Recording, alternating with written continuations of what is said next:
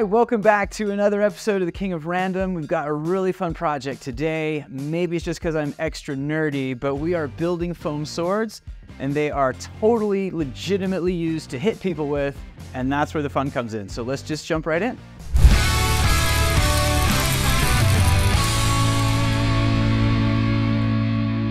All right, so here's what you're gonna need for this project. We have some camp foams, just a camp pad. You can get it at Walmart. We've got a piece of pipe insulation. These are also easy to get at any store like Lowe's or Home Depot. Same thing, we've got some rope. This is 3/8 inch. If your hands are bigger than mine, you might scale that up, but I find that this works well for almost everybody. Any material you want, any type of fabric to make the cover of the sword. And optionally, you can have this exercise pad. It's a lot like yoga mat, but it's a lot thicker. And so again, this is an option, and you'll see how we're gonna use that in the end. For the core of the sword, this is fiberglass rebar. It's dirt cheap, it's easy to get. I like to get it at Lowe's because it's pink, and that's my favorite. Optionally, if you wanted to have something that's a little bit lighter, you could use a graphite shafted golf club. We will cut the head off of this thing, and it comes with the handle pre-built, so that's kind of nice, but very, very impact resistant, not too flexible, and perfect for what we're doing. And then here we've got 4 different kinds of tape. Yes, they're all important. So we've got electrical tape. This is cloth tape, also known as hockey tape or athletic tape. This is just a double-sided tape. This is for rugs, to keep your rugs from sliding around, but there's a bunch of different kinds. Scotch makes one, Gorilla makes one, they'll all be fine. But for how much you get here, this is definitely your most economical choice. And then some duct tape. Here we've got contact cement. And contact cement is a very special kind of glue, and I'll show you how to use this because it's not intuitive. But yeah, we'll learn how to do that together today. Gorilla glue is also fantastic. We add a little bit of water to the Gorilla glue, which seems kind of crazy, but surprise, surprise, if you read the instructions, it'll tell you exactly how to do this, and that is super important to getting the best adhesion. And we'll just need some simple tools. Measuring tape, hacksaw, just a utility knife. This is a steak knife I found at like a secondhand store. It's like 50 cents. It's not important, just anything that cuts, and then a marker is super helpful. Well, let's get started. All right, so the first thing you need to decide is how long do you want your sword? My favorite one is 33 inches long, and so what we're gonna do is we're gonna take 1.5 inches off of that measurement, because by the time we're finished, we're gonna add some additional material, and so our core length will be 31.5. So I'm just gonna mark that here, and we can go ahead and cut that. Okay, so we'll just clamp it, not too tight, we don't wanna break anything, but just enough to be sturdy. Here's my mark, and so we can just take this hacksaw. There we go. So, in order to make the handle, we're only gonna make it about 1/3 of the length of the overall sword. And I wanted one that was gonna be 33 inches, so we've got 11 inches to play with. From the bottom here is gonna be totally fine. It's just an about. So I'm gonna make that mark. Also, I'm gonna come in right here at 2 inches, so we leave room for the pommel. And now we'll build the handle. All right, so this is my double-sided tape, and we just need a piece that's gonna fit right between these marks here at 2 inches and 11 inches.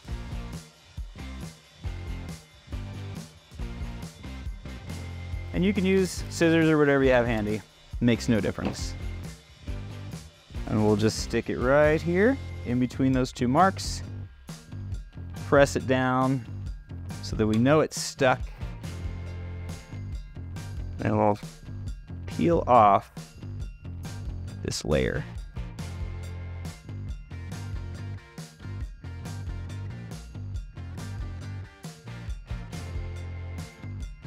There we go. All right. So all I'm gonna do here, grab these ends, kind of twist this around. And now that is covered with that double-sided tape. We're gonna prep our electrical tape so we have a piece that's ready to go, and then get our rope ready. Now when you wrap the rope around this handle, it needs to be snug, but it doesn't have to be crazy tight. So we're just gonna stick it right there to the end, and again, just pulling it snug, but not really, really tight. Just wrapping it around. All right, now that I've gone a couple of rounds, I'm gonna take this electrical tape that I have ready and just stick it over this end. Otherwise, it's gonna wanna come apart while I'm working on it, and I don't want that.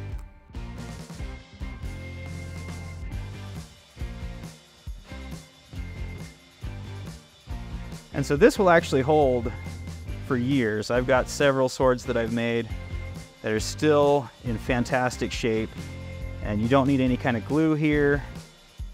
Just this tape is plenty.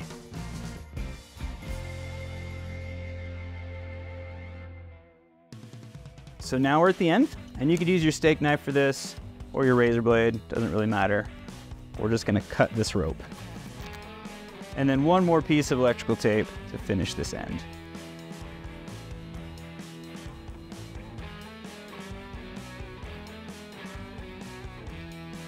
And just like that, your handle is already done. All right, so now we're gonna build the pommel. And what we need is we need 2 inches of this pipe insulation right here. So we'll just measure that out. And as you're cutting, you may notice that it's not totally straight. That's fine, it won't hurt anything.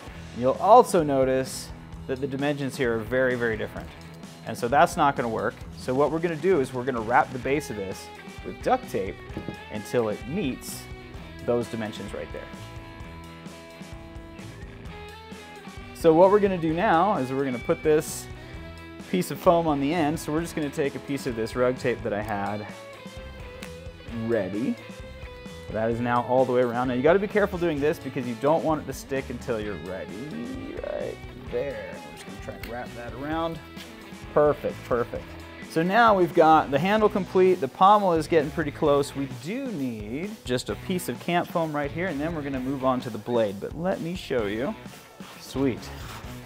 So all I'm gonna do is I'm gonna get kind of a rough measurement here and just make sure that I can cover that piece. And that's gonna be good enough for now. We're gonna set that to the side and we're gonna start working on the blade portion of the weapon. All right, now, so for the golf club, what you're gonna see is that it's a little fatter at the bottom than it is up here. And in order to get things to adhere correctly, we just have to trim this down just a touch. Excellent. Now we're gonna do the same process we did with the other one. We're just gonna take this same double-sided tape, start wrapping it around.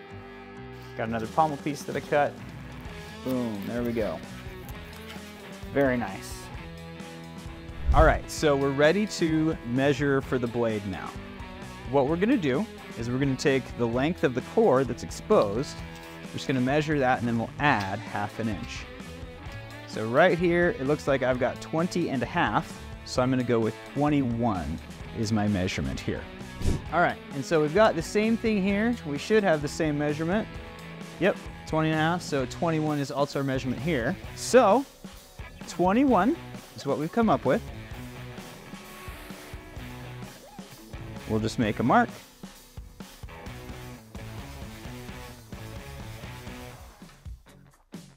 There we go. And so all we need now is something straight. Oh, here we go. Just lay it across those 2 lines. And you can use this knife, your razor knife, doesn't really matter. This foam is pretty easy to cut. Perfect. And this is what we're gonna need to make our blades. Now, what we're gonna do is we're gonna make a sword called a bat, which means instead of being thin like a sword blade, it's actually gonna be more rounded. And that gives you multiple directions to strike with that are all valid hits. And so we want it 2.5 inches wide. There we go, and we'll need 5 of these. So there's one at 5, another one at 7.5, here at 10, and then we've got 12.5, perfect. And so we're gonna do the same measurements down here on the bottom, 2.5, 5, 7.5, 10, 12.5.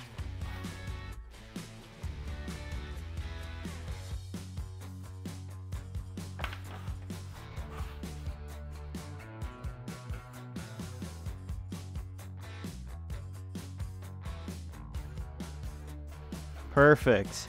Now we've got 5 of these. We'll set one aside, we don't need that just yet.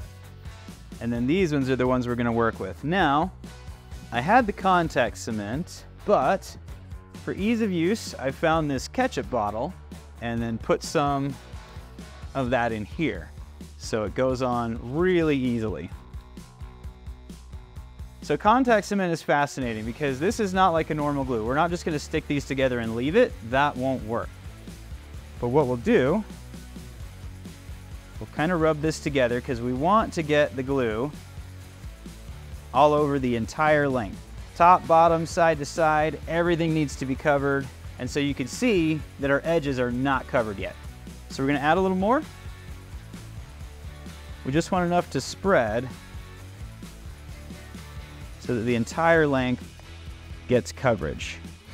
And it really is important that you get every last bit of those edges and corners, because if you leave a spot that doesn't have the glue, that's invariably where it starts to pull apart. Now the trick to this stuff is you have to let it sit, not until it's totally dry, but until it's tacky. You can see the light reflecting off of it, it's still wet. So we're gonna wait until it's tacky so it'll be able to touch it, but it just barely feels tacky. So that's what we're going for here. So those two are ready to sit there. Now we're gonna prep our next two.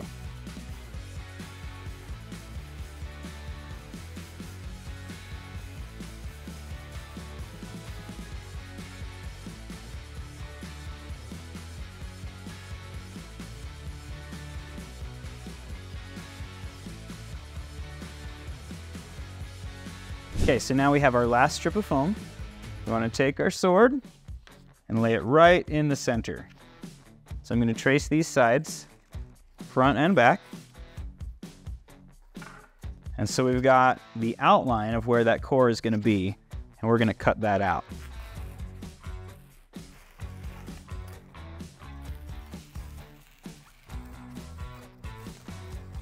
And we're going to need just about a ½ inch off the end of that, and the rest, that piece we don't need.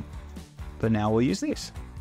Okay, so here we are, and if we look closely, we will see that the glue has set. I can just tap my finger to it and it's just barely lightly tacky. So when you stick these together, they're not coming apart again. So you gotta be really sure that they're exactly where you want.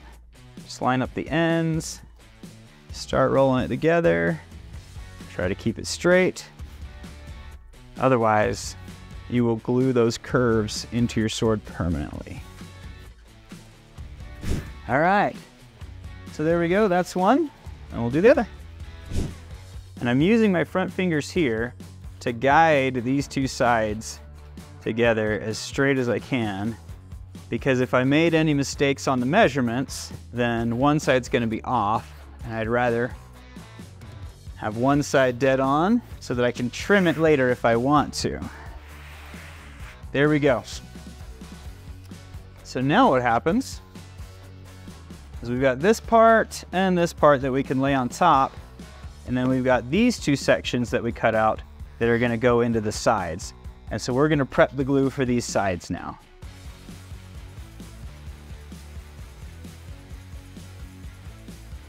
This is why it's called contact cement, because just like earlier when I put those together, once it contacts, that's when all the magic happens. And here's the tricky business. This is where you can either wear some rubber gloves, or I don't mind getting a little bit on my fingers. A lot of friction, so you just rub your fingers together really hard. We'll pull this glue off your hands, but no soap yet that I have found actually works. Okay, that looks pretty good. We'll let those dry. So while we're waiting for that glue to set a little bit, we're just going to work on the pommel just a touch. So what we've got here is we've got this gap that would be nice to close. So we'll just take a little bit of duct tape, pinch that together. Now I'm not trying to compress the rest of the foam, I'm just trying to close that gap because we do want this to be nice and spongy. And then now we're gonna put some glue on here just like we did with the other foam. Now here's something to watch out for though, because if you can get in here and see this, this is really smooth. So these cells are closed. But when you look here where it's been cut, these cells are open, and these open cells will accept a whole lot more glue. So we're just gonna pour some glue in here. And we'll just kind of rub it around. So when these are ready, we'll just stick those together and then we'll trim it to shape from there. Our glue has dried, we're ready to go. We're gonna start right here with this pommel. And then as you can see, just a little bit tacky. We'll just stick that on there, nice and firm, and it holds. That's what we want. Here, we'll set this to the side, and we're gonna lay in these strips. Now the glue is fascinating. It'll actually cause the foam to expand and contract. And so sometimes you'll cut pieces that are exactly the same length, and then when you put them on, they'll be slightly different. That's very, very normal. So definitely nothing to worry about. Now, one thing that's super important here is we're about to put in our core, but this is where the Gorilla Glue goes. So you'll just run a nice bead of that all the way down.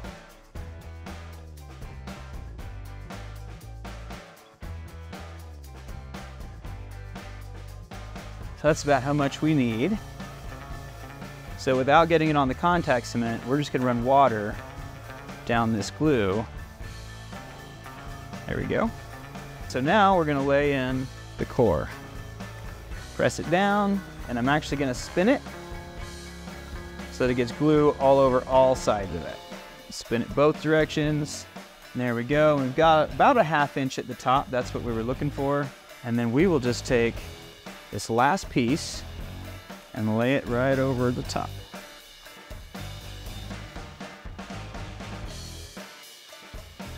So this is what I was talking about, how the foam will expand and contract, or if you do it unevenly, but we can just trim off the top.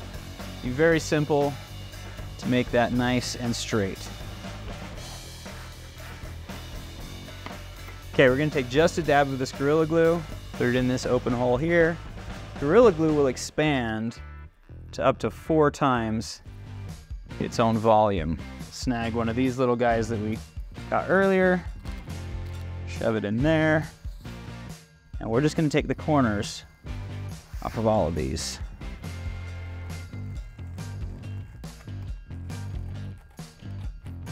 And this gives us sort of more rounded look, and it looks way better. Do the same thing down here as far as trimming this excess off. Okay, and we'll also chamfer these edges.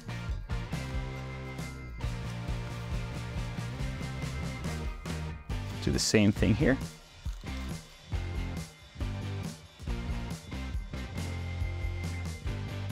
All right, we've got one more piece to add to the tip. That was this piece, if you recall. Now you can just use your camp foam if you don't have any of this exercise mat, and you can just put a little cap on it that way. This gives it just a little more cushion when you stab people.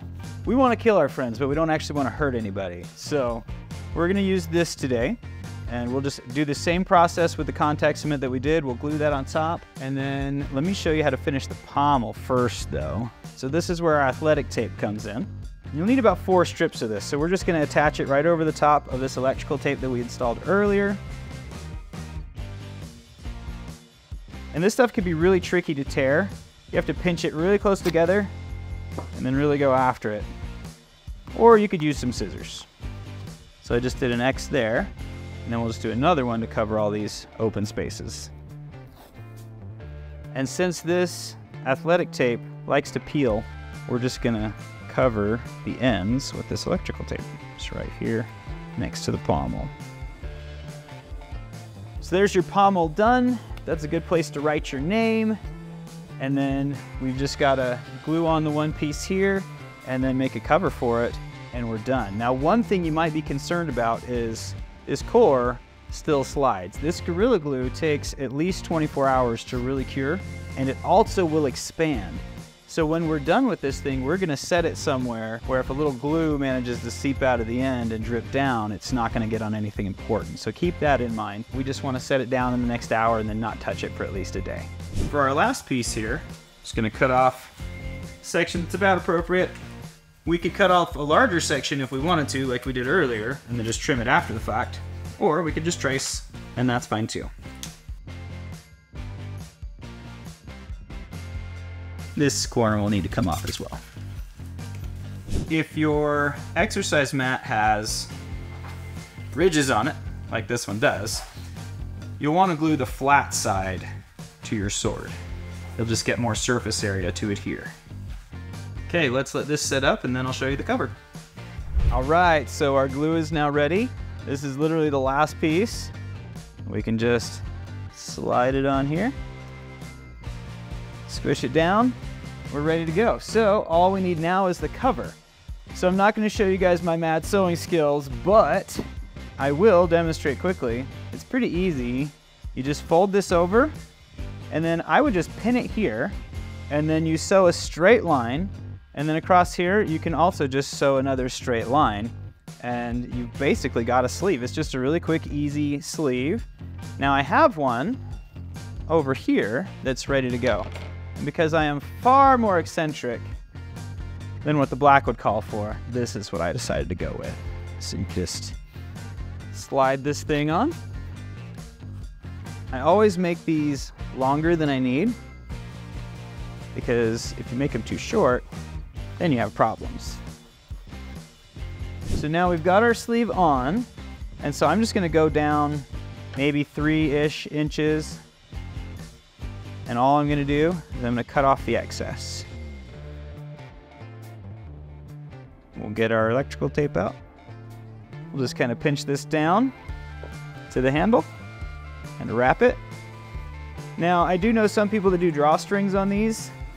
Personally, I feel like the tape is significantly easier, because if at any time you have to do any repairs on the blade, it's really easy to take that tape off, pull off the cover, and then you're there. Same thing, like if your rope ever gets loose, which it probably won't, but if it does, again, you just take the tape off, you unwind the rope, you put some new double-sided tape on there, and then you reinstall the same rope, and it's all good.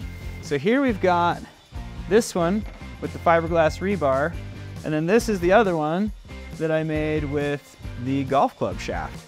Both of these are going to be absolutely fantastic, nice and lightweight, highly impact resistant, and you can beat up your friends, or your kids, or your parents. So, until next time.